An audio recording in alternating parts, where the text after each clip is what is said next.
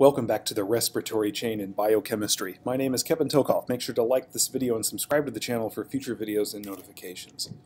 Alright, so we've been talking a lot about the complexes in the mitochondrial respiratory chain, and generally the ones that most courses talk about are complexes 1, 2, 3, and 4.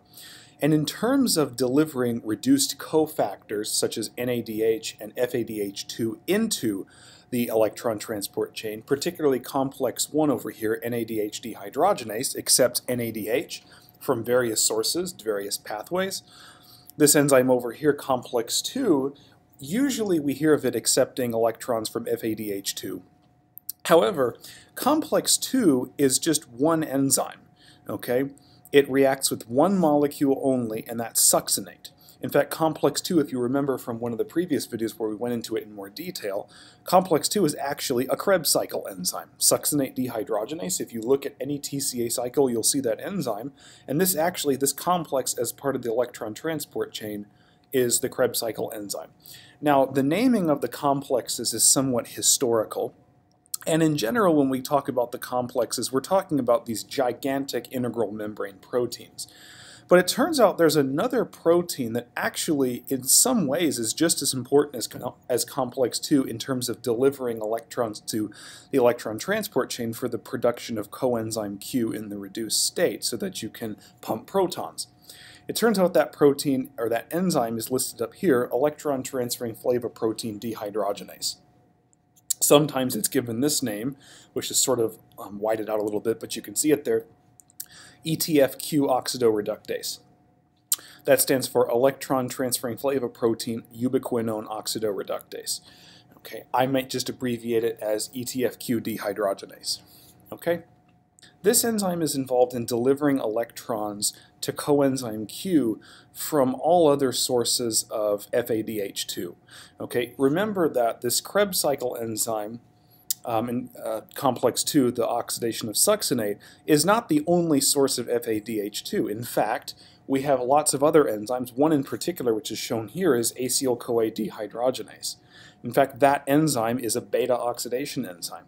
So if we get FADH2, well, how the heck do we get that FADH2 into the electron transport chain if this enzyme only reacts with succinate? Well, it turns out that acyl-CoA dehydrogenase is going to run its beta oxidation reaction, and you're going to get electrons to FAD, and that's going to reduce that to FADH2. Okay? Now, it turns out there's another protein, and don't confuse this one with electron-transferring flavoprotein dehydrogenase. This protein is just called electron-transferring flavoprotein. It turns out that in order to get the electrons from acyl-CoA dehydrogenase to the dehydrogenase up here, you have to go through an intermediate carrier called electron-transferring flavoprotein.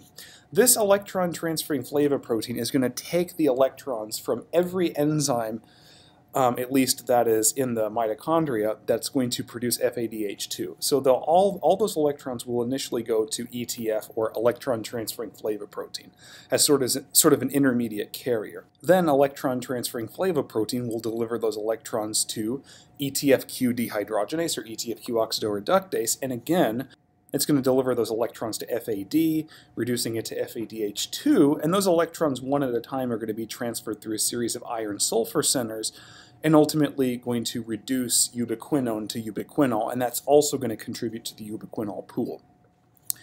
In some ways, I consider ETFQ oxidoreuctase, or in other words, electron-transferring flavoprotein dehydrogenase, I sort of jokingly call this complex 2.5, just because it occurs before complex 3, but it also is very important in delivering electrons into the ubiquinone pool, okay, for production of ubiquinol.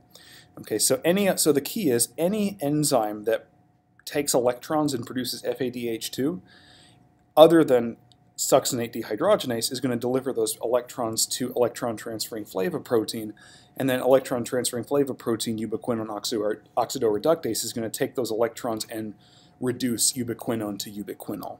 Okay? This enzyme, ETFQ dehydrogenase, does not pump protons. Okay? It's not a proton pump, but it is a significant source of electrons for reducing ubiquinone to ubiquinol. Okay? So just remember that. Complex 2 is a TCA cycle enzyme, But when you name it succinate dehydrogenase, it literally only reacts with succinate. Any other FADH2 that's produced in the mitochondria is going to have to be scavenged by the electron-transferring flavoprotein and electron-transferring flavoprotein Q oxidoreuctase. Okay? And then those are going to be delivered to the Q pool.